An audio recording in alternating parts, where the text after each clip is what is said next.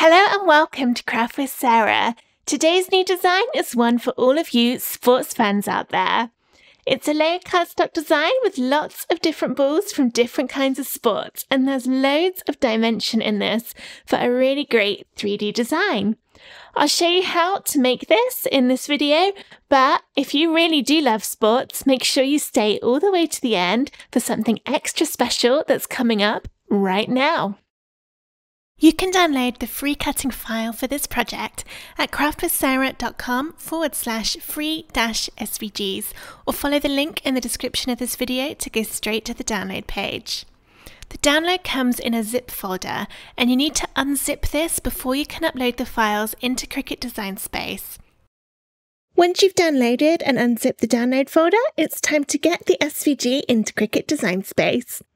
Open up Design Space and start a new project, then go to Upload over on the left and then Upload Image.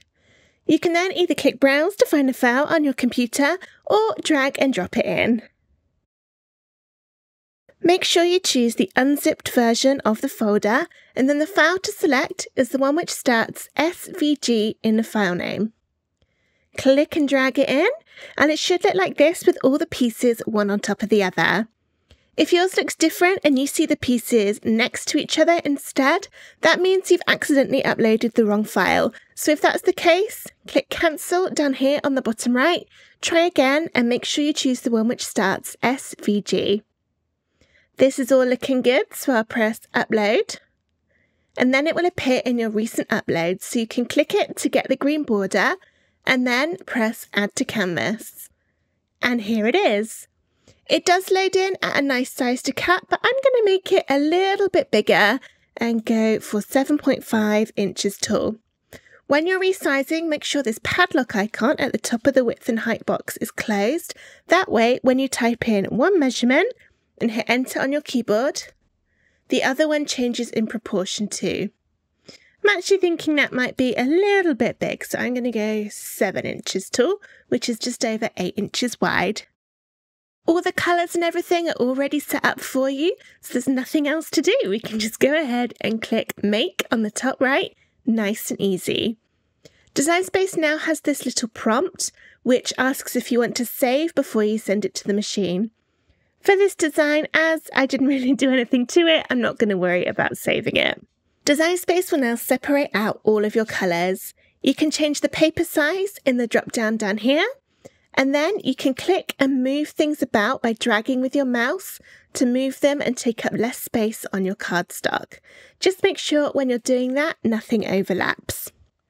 When you're happy with how everything is looking, press continue and then follow the on-screen instructions to get everything cut out from cardstock with your Cricut machine. Once you've got everything cut out from your cardstock, lay all the pieces on top of each other in order so that you can check you haven't missed anything and that you're happy with all of the colours. We're going to be sticking this together with a combination of glue and foam squares. This is the glue that I'm going to be using, but there are lots of different types you can use, and these are the foam squares. Mine are quite small, which is going to work well for getting in all these small little sports balls. But if yours are bigger, that's fine. You can just cut them smaller with a pair of scissors. As with all my layered designs, we'll start at the bottom and work upwards. So I'm going to move some of these pieces apart. Let's try and keep them all together. And keep going until I get to the bottom, which is the blue for the sky and the white clouds on top. This will be a foam square layer, so I've turned it upside down. I'm going to add my foam. And this is where you kind of need the smaller bits, or to cut it smaller if yours is big, so that you can put your foam squares in this top section. So we're adding quite a few in there, and in the little clouds, like this.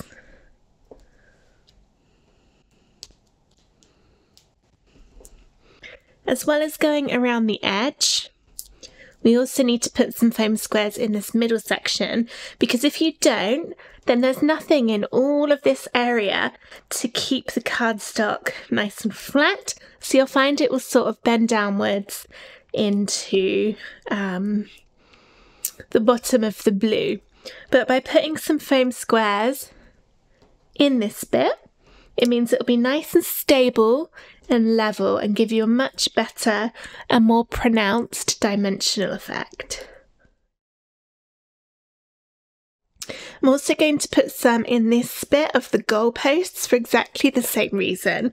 And these are very little, so let's give some of these a little snip in half so that they'll fit.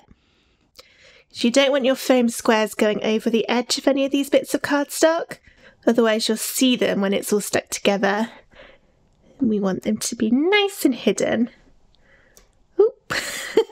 Got it stuck to my finger instead of where I actually want it to go. There, and just one more teeny tiny piece on that one, and then we should be good. Now I can peel the tops off of these to release the stickiness underneath.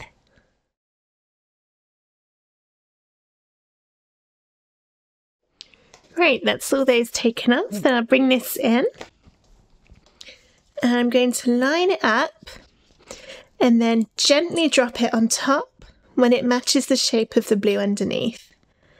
Now don't push it down yet, just give it a gentle drop. That way, if you weren't happy with the positioning, you can pick this up and move it without damaging anything as it isn't stuck yet. But I think that's looking good, so I will push down to seal all of that. Okay, next we have this green layer to make up the grass at the bottom, and this is a glue layer. I like this glue from Tonic Studios because it's got a nice thin nozzle on it, which makes it easy to put in my narrow areas. Put that one on, line it up. This time we can wiggle it about because the glue doesn't dry instantly. There we go. And then next is the final background layer, and this will be another glue layer.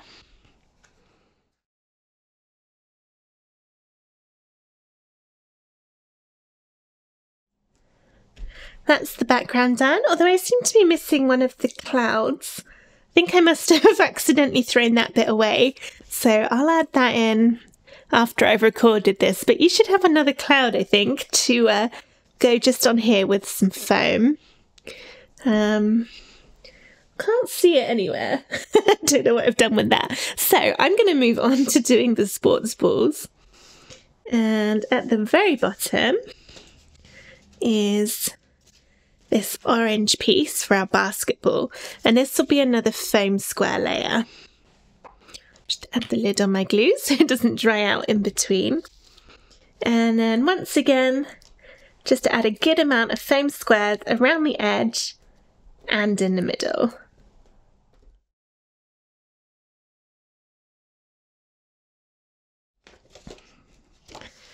You can line this up using the little shapes along the top and the bottom of the balls. And drop it down and push down when you're happy. The next piece to stick on is this one for the basketball, and you can line this up using these little bits at the bottom because they match up with there. And this is a glue layer.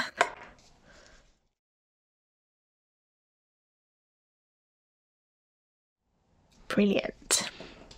Next we have this white piece, which is another foam square layer.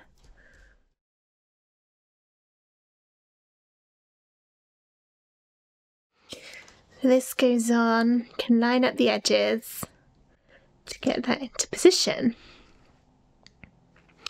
Next we've got this bit to make the edges of the football. So you can line that up where all of these edges meet the other balls around it, and this will be a glue layer.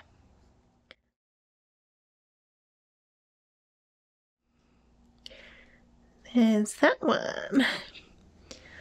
Okay, next we've got our American football, which will go here. And I will foam this one too. Sorry if you can hear some whirring. My boiler has just come on, which is right next to where I'm filming. So you might be able to hear that, but it's much needed because it is frosty outside. So a little bit of warmth is quite appreciated. That one on there. And then on top of that one, we've got this detail, which will be glued.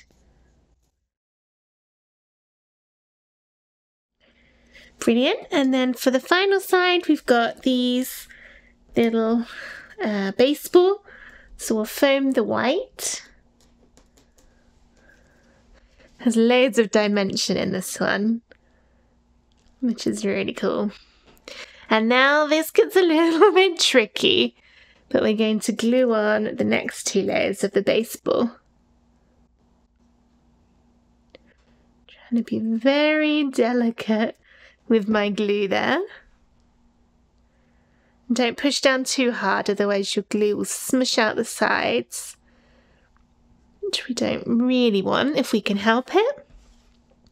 And then the ring to go on top. You can leave this off if you want, if it's a little bit narrow for you, but it's really just to give it a little bit more definition.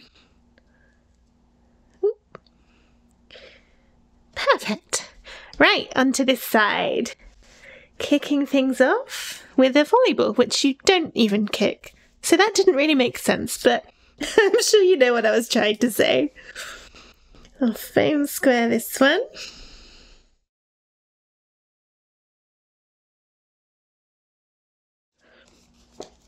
That one goes just on there. And then glue this one.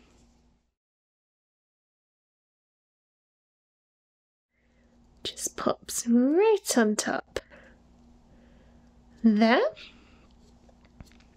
And next we'll do the tennis ball. Again, foam the solid and then we'll glue the details. You can probably guess where this is going for the rest of them.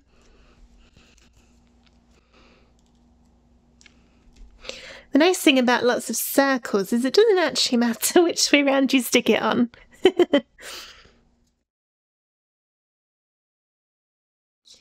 I think these bits are even narrower than the baseball.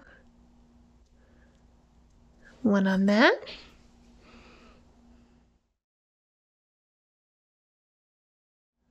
That one on top. Okay, bowling ball now. I think I might actually glue this one and then foam the 2 in front. But it's up to you. If you would prefer to foam this one, you can. I'm just thinking it's getting quite deep. And the one on top will be a glue layer. Either way.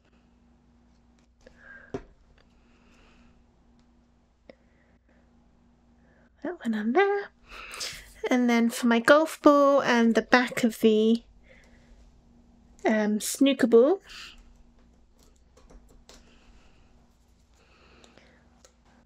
foam that one on.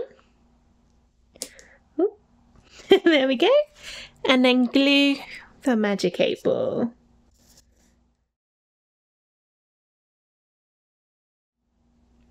Beautiful.